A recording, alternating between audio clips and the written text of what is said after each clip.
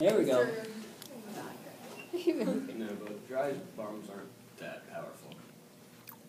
All you do have a strap, plastic shrapnel. Okay, see at the very bottom of this, you can see it kind of boiling? See how the bottom's kind of, yeah, if you guys want to come up closer, you can, but see how it's kind of boiling like that? So there's your liquid CO2.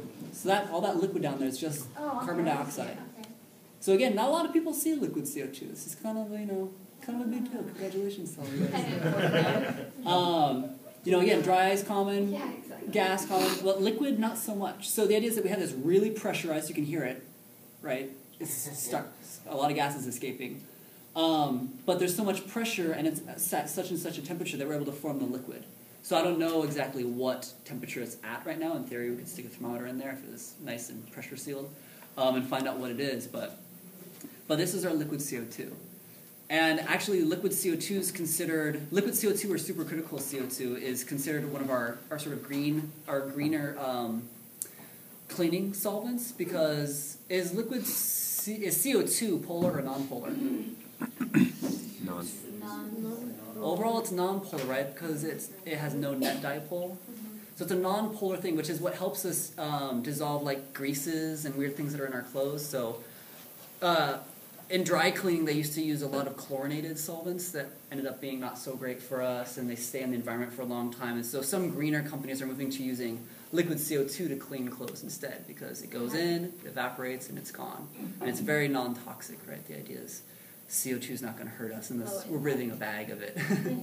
You have to keep it at that temperature in order to keep it. Exactly. So there's a higher energy cost because you have to pressurize the stuff. Yeah. Yeah, but in general, you can pull it out of the air and then you can release it back into the air. As opposed to some of these things stay in our water systems forever, for seemingly forever. So that's our liquid CO2. So we had liquid CO2. You can imagine if I brought a candle up to this, again, it would kind of snuff it out. All of the CO2 is hanging out on the bottom. When we dissolve carbon dioxide into water, it is absorbed into the water and actually forms carbonic acid, making our solutions much more acidic. And all of this all of this liquid on the countertop is from my water spills, right? No, nothing is from the dry ice. Is the idea. We have a little bit left here. If anyone wants to if anyone who hasn't seen dry ice up close would like to take a little closer look at it, I'm fine with that. Or are you guys cool? Does anyone want to?